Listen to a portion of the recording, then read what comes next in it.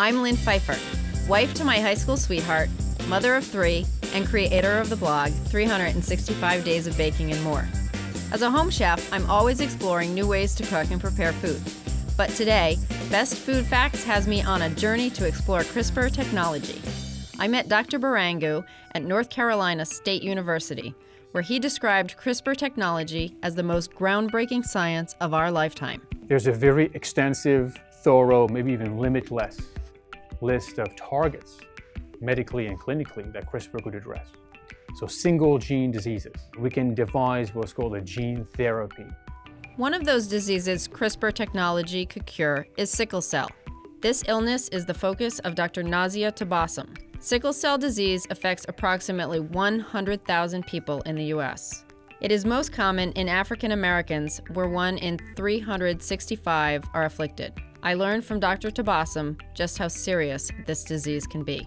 Some of the patients come in for severe complications like severe pain crisis. Some of these kids can also have severe sickling in their lungs, which we call as acute chest syndrome, which is a medical emergency. While researching this story, I planned to interview a young man named Shakir Cannon. Shakir battled sickle cell disease his entire life and was a passionate advocate for CRISPR technology. He co-founded an organization to bring attention to precision medicine, including CRISPR. One of the main reasons why I'm so excited about CRISPR is because I myself have sickle cell disease.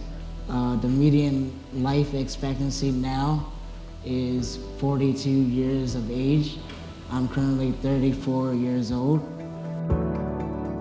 Unfortunately, time ran out for Shakir.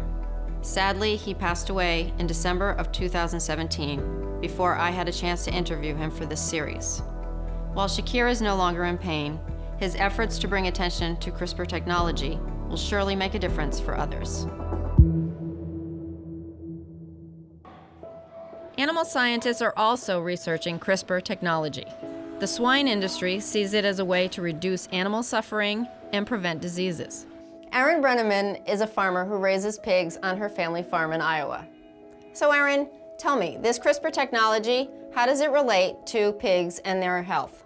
As pig farmers, we're watching the development of this technology too. There's a disease called PRRS that CRISPR technology could help cure.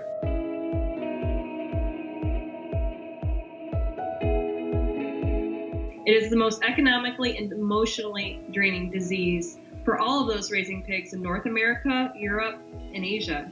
The disease is devastating to pigs. Wow, tell me more about that. The baby pigs are born with low birth weights, and they're a lot weaker and harder to start. So even though that pig might survive, it really doesn't thrive.